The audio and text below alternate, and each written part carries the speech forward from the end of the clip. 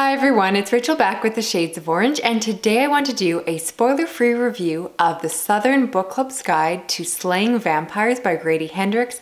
I received a digital copy from the publisher Quirk Books in exchange for a review.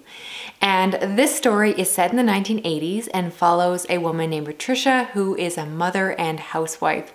She isn't particularly happy in her roles and just feels very dissatisfied. One day she ends up joining a book club with people in her neighborhood where they focus on reading true crime books every month, and that really lifts her spirits and gives her something to focus on, and her along with the other women in the area just become obsessed with these true crime cases. One day, a new man moves into the neighborhood. He is beautiful and kind and just very charming. And so they invite him to join their book club.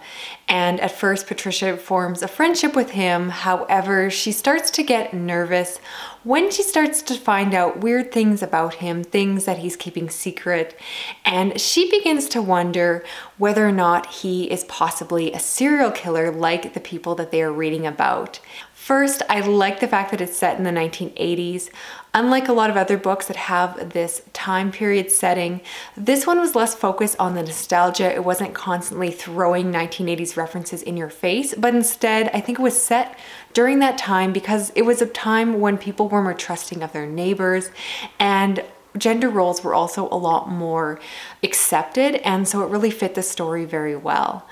I will say that the true crime aspect of the book club also worked really well with the narrative because the different parts of the story are titled and centered around different classic true crime books like In True Blood and The Stranger Beside Me. And certainly given the synopsis of this one, you do get to see connections between the main character and the new neighbor James. And of course, their relationship seems a little similar to Anne Rule and Ted Bundy, and even the characters do acknowledge that, so it's definitely done on purpose. And you just get to see this framework which just really helped to structure the book in a really satisfying way. I think if you're a true crime junkie, you will very likely love this book. There are so many tidbits in here. Admittedly, I haven't read a lot of the classics, but I still really enjoyed those parts. The other thing I really enjoyed in this book was the focus on Patricia as a mother and a homemaker. It has a lot to do with where I personally am in my life, but I really recognized her feelings of dissatisfaction with just being only a mother and just wanting to be more than a mom. And not that she is unhappy or does not love her children, but she wants to have a larger identity. She wants to have a larger life. And just the particular time I read this book really hit home to me. So I think if that sounds like a narrative that you hear in your own life or are interested in reading more about, you'll definitely get more out of this story. Now, the other thing I wanted to mention about this book was the lack of suspense, and it was just something that really stood out to me.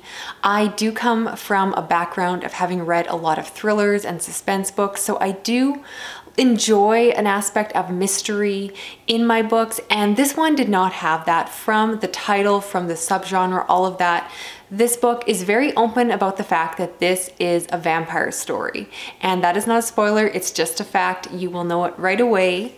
But because of that, you really never wonder who James is, and you kind of know where the story is going. So instead, you are not going to get a twist or turn. You're not going to be surprised by what happens, but instead it's about going along and watching it happen.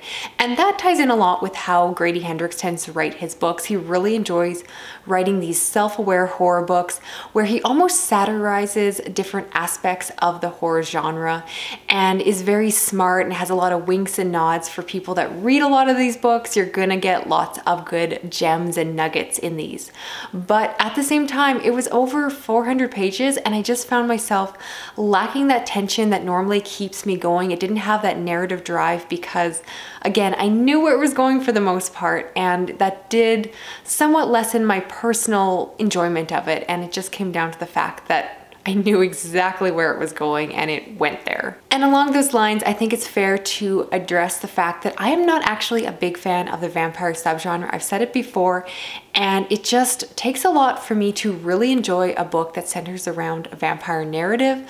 I do think that this one is one of the better ones because of the fact that it almost pokes fun at the cliches and tropes of the genre, but at its core, it's still very much a vampire story, and I don't know if I've ever given a vampire story 5 stars.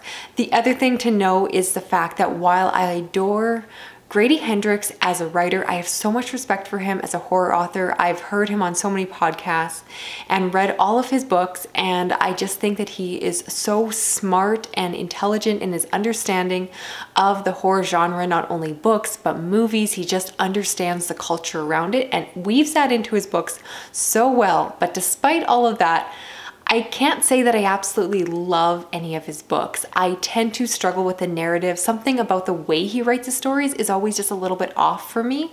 And that was the case here, although of all of his fiction books, and again, I have read all of them, this is now my personal favorite. I consider this to be the best one of the group, and it was definitely enjoyable. So if you are a diehard fan of Grady Hendrix, I strongly suspect this will be a new favorite of yours. And if you are someone who really enjoys the vampire subgenre, I think that that will definitely up your enjoyment of this one as well. So keep those 2 factors in mind, that when I'm reviewing this, I'm always reviewing it from my personal perspective. And of course, my own biases are going to kind of seep into my overall feelings for the book. And finally, I do want to give a bit of a content warning, something I often forget to do in my reviews, but this really stood out to me. And despite the fact that this is a rather humorous book with some satire in it, at the same time, it is quite dark and actually quite disturbing because the neighbor who moves in is characterized as a bit of a child predator. You do get that narrative played out throughout the book, and you do have some really uncomfortable conversations, some really disturbing scenes that take place, and you have to be prepared for that. So if you're really uncomfortable with that sort of content, this might be one you want to tiptoe into. It happens towards the later half of the book, and it really surprised me how dark the book got in terms of tone. So just keep that in mind. Everyone has to decide for themselves what they want to read and what they don't. So overall, I enjoyed this one, and I would definitely recommend it quite widely, especially to those that are already diehard fans of Grady Hendrix. I think that this one is definitely one of his best, and it's just a really good story. It's quite strong in terms of the vampire narrative, and again, it's just smart and well written, and I have so much praise for Grady Hendrix as an author, and I really think he once again shows his writing chops and shows his incredible background and love of the horror genre. So that's it for this video. As always, I would love to know your thoughts down below. Are you planning on picking up this book? And if you've already read it, feel free to share your thoughts as long as you keep them spoiler free. As always, I would love for you to like, comment, and subscribe if you haven't. I read a combination of horror, science fiction, thrillers, and a bit of fantasy. Thank you so much for watching. I will talk to you again soon. Okay, bye-bye.